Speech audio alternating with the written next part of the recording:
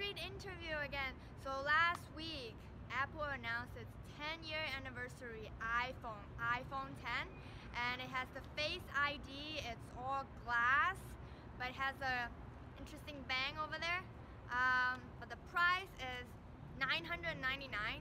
So I am very interested to know whether people in San Francisco will buy that.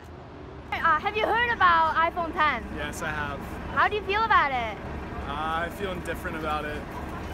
So would you buy it if you have a chance? No, I won't. Why?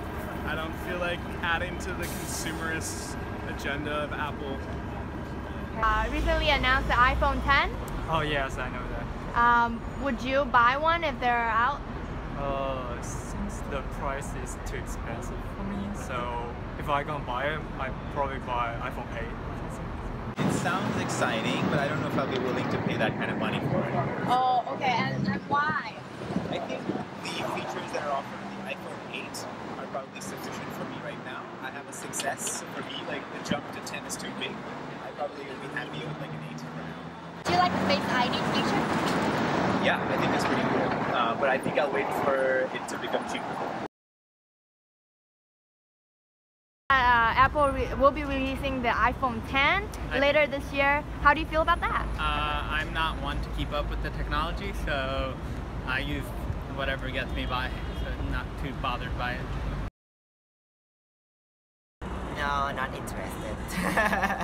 I mean, the queue like from iPhone 8 to iPhone X for what? iPhone 10, all that. Have you heard about that?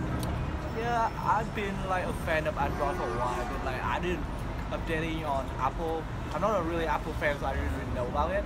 But I feel like Android have more feature, like ahead of time than Apple, I guess.